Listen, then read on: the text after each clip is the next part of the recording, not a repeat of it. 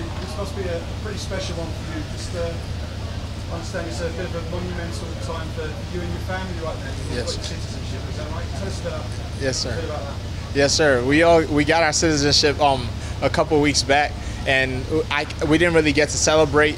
I was ready to start filing. As soon as we got our citizenship, I was like, all right, it's time for me to start filing for my brothers and sisters to try to get them over here. But my mom was like, hey, relax, man. Go take care of your fight first. Because as soon as we left the citizenship place, we took our vows. They give us our new passports and stuff like that.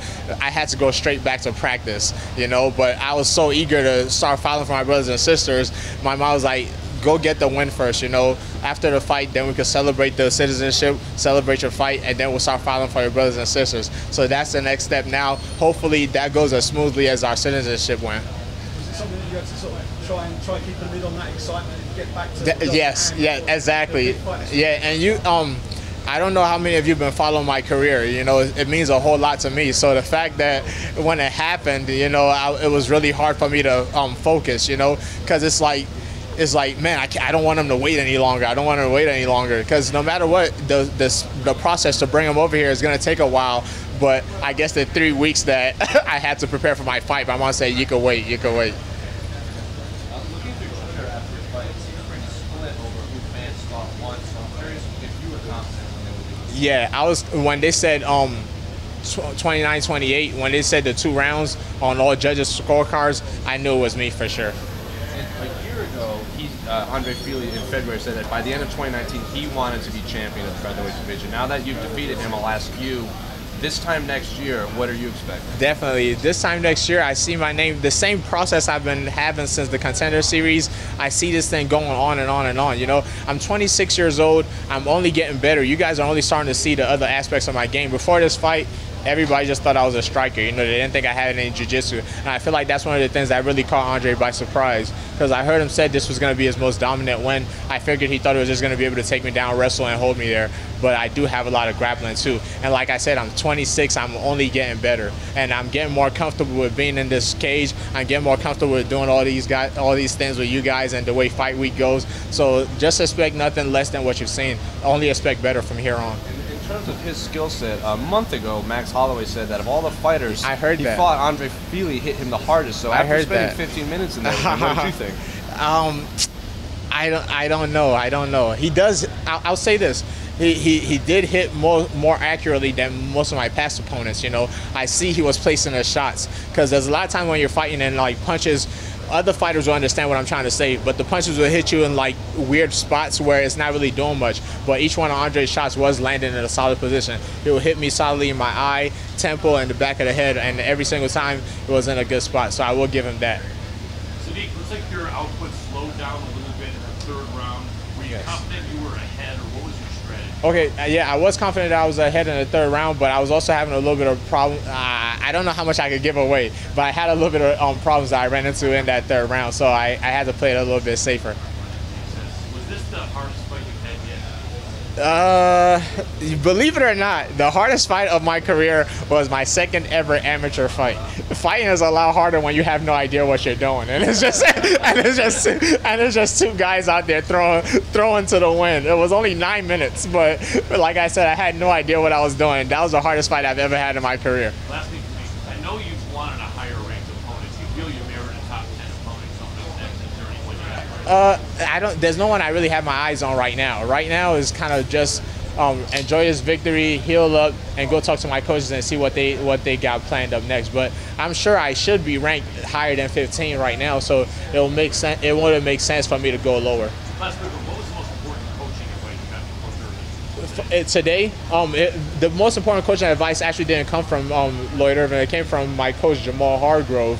And he told me there was a point in that fight where I started looking for my kicks, and I kicked and I got countered, kicked again, got countered, and he said, hey, stop kicking, stop kicking. I chose to ignore him, kicked again, got countered one more time, and then he yelled out, and I could tell when he gets angry because I could tell when his voice, from the way his voice sounds, and when he said it the 4th time, it finally clicked, and I was like, yes sir, yes sir, yes sir. So that was the most important advice I got today.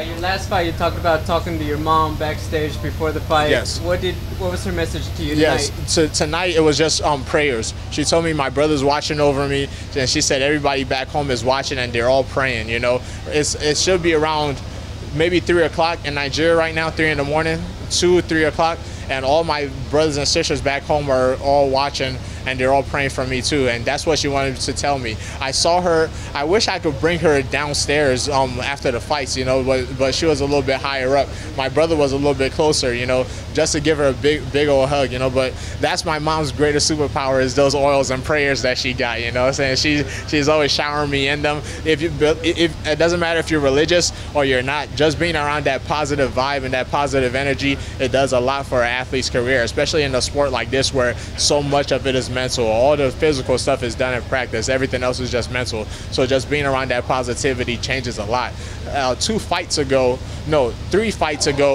one of my teammates got sick, and my coach told me, hey, get out of the fighter house, because that's where I stay at the fighter house 24/7 the whole year. And he was like, hey, get out the fighter house. I don't want you to get sick before your fight. So I went to go stay with my mom. I haven't lived with my mom since I was like in high school. So I went to go stay over there, and every morning she'll wake me up with a bunch of oils and prayers and stuff like that. The first night it kind of freaked me out, because I was like, whoa, what the heck is this?